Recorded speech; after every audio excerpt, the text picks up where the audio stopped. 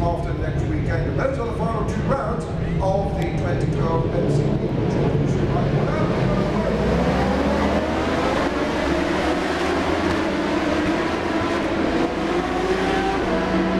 Of today, the front row, Norrie Harger, Michael Laverty, Shane Byrne and Josh Brooks as they come now to take up their grid formation. This is the second of the 2 races in this, the first of the 3 showdown phases of the 2012 MCE British SuperBike Championship Series. Just waiting upon Shane Byrne to come up to take his place on the front row of the grid.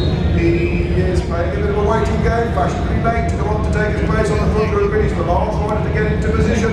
Scott Smart, yes, he's okay toward the back. Scott Smart, so that is a great compete then. Norrie Harger in pole position. It is Michael Laverty, it is Shane Byrne, and it is Josh Brooks. On the second row then, Alex Lowe's, the Tiger, then is Alex Lowe's. Then it is the defending champion with a 1 place when the disaster in race 1. That is Tom Hill. Stuart needs to kind of march right to the old number 10.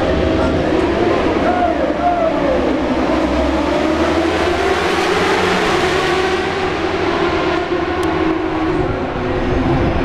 Shane Byrne, the shakes that goes into the lead. Norrie Harger runs to tap one, drops back into 3rd position.